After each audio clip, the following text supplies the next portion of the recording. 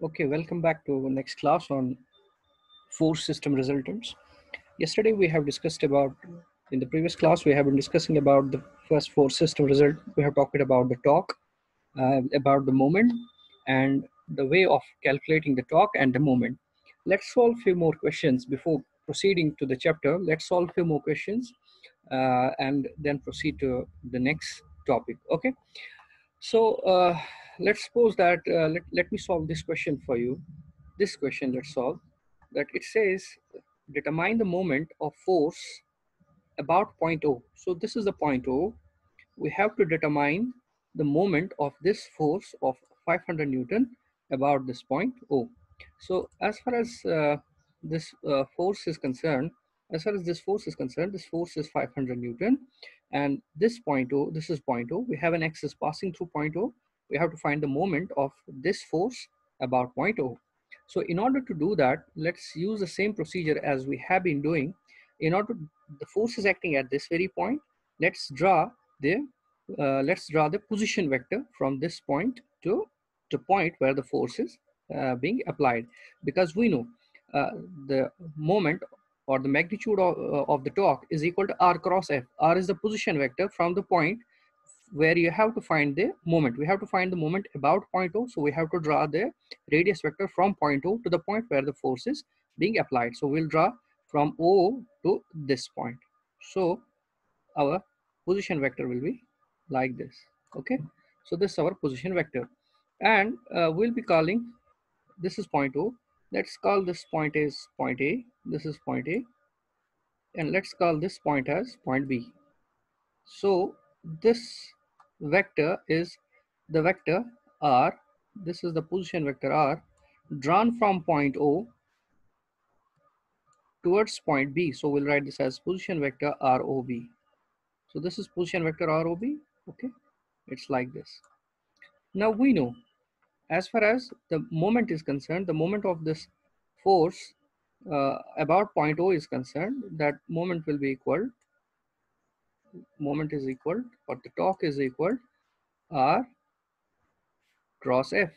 That's equal to R cross F. Okay. So as far as the R is concerned, for us the position vector is ROB vector. Okay. So it is ROB cross F, which is equal to, if you look at this ROB can be written as, see, we can also draw one more vector from O to A like this. We can draw a vector like this. This is one vector. And we can also draw a vector from A to B like this. This is one more vector. Or more cleanly, we rub these two. More cleanly, we can draw the vectors from O to A, and we can draw the vector from A to B. Okay, so now as far as the vector ROB is concerned, we can say this vector drawn from O to point A, we can call this vector as ROA vector.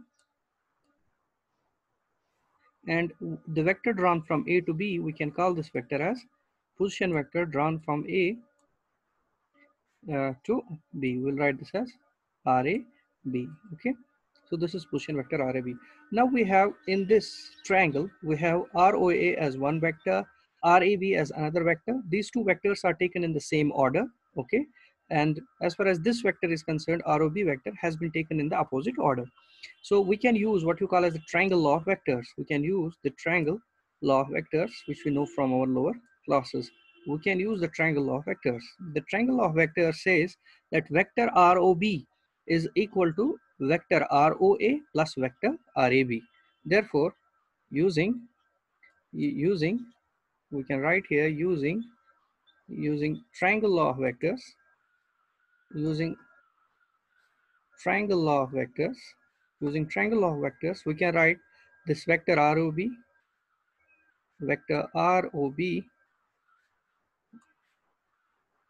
is equal to vector ROA. As far as vector RO is concerned, vector ROA has the magnitude equal to the radius of this arc. As far as the radius of this arc is concerned, that's equal to 3 meters. So we will write vector, first we'll write ROB vector is equal ROA vector, ROA vector plus RAB vector plus RAB vector. We'll write it like this, plus RAB vector. Now that's equal to, select your coordinate system. Our coordinate system is, let's say we treat this to be our x-axis and we treat this to be our y-axis. Okay, so we will write this as, this is our y-axis and we treat this to be our x-axis. So if you look at this ROA is along x-axis. Okay, so its magnitude is equal to the radius of this arc, that is 3 meter. So it will be, ROB will be 3 I cap plus, as far as this RAB is concerned, this RAB is having two components. One component will be along x-axis. One component of this RAB will be along x-axis like this, and we'll be calling that component will be RAB cos theta. See, the distance from here to here is also, equal to the radius of this arc, that's equal to 3 meter. This distance is also equal to 3 meter. This is also the radius. Okay, so its component along this axis will be 3 cos of 45, 3 cos of 45 along x-axis. So we'll write this as 3 cos of 45 I cap, and its component along the y-axis will be this component, and the component along y-axis will be this component. This component will be the component along the y-axis, and we can say that as far as this component is concerned, this component will be 3 sine of 45 degree along j cap. So this RAB we can write as, this RAB is having two components. It's having 3 cos 45 I cap, that is 3 cos 45 means 3 by under root 2 I cap plus, and its component along y-axis is 3 sine 45, that is 3 by under root 2 j cap. Okay, therefore it becomes, as far as vector ROB is concerned, the vector ROB becomes 3 plus 3 by under root 2, 3 plus 3 by under root 2 I cap, 3 plus 3 by under root 2 I cap plus 3 by under root 2 j cap.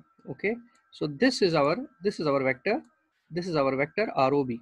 Now as far as the force F is concerned, how can we write this force F? The force F can be written as, force F is having magnitude of 500 Newton. Okay, the magnitude of force is 500 Newton. So we can write this force of 500 Newton as, this is 500 Newton, and it is acting at an angle of, its line of action is making an angle of 45 degree with the horizontal. So this 500 Newton will have two components. Its component along x-axis will be 500 cos 45. So we'll write this as 500 cos 45, 500 cos 45 I cap plus, and its component along y-axis will be 500 sine 45 j cap. So we'll write this as 500 sine of 45 j cap. Okay, therefore this will become for us, therefore force component becomes 500 cos 45 is 1 by under root 2, so this is 500 under root 2 I cap plus 500 divided by under root 2, 500 by under root 2 j cap. Okay, so these are the components. So these are the components of force. Therefore we can now directly write the formula. Therefore, as far as torque or moment is concerned, it will be equal, it can be written as R cross F, which can be written as, this R cross F can be written as, we will write a determinant, we will write I cap, j cap, and k cap. Okay, so these are three caps. Then first we have to write the components of R. The components of R are 3 plus 3 by under root 2. So it is 3, or it is 3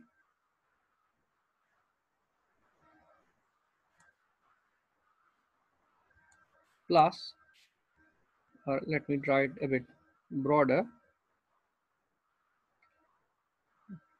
Let me solve it here.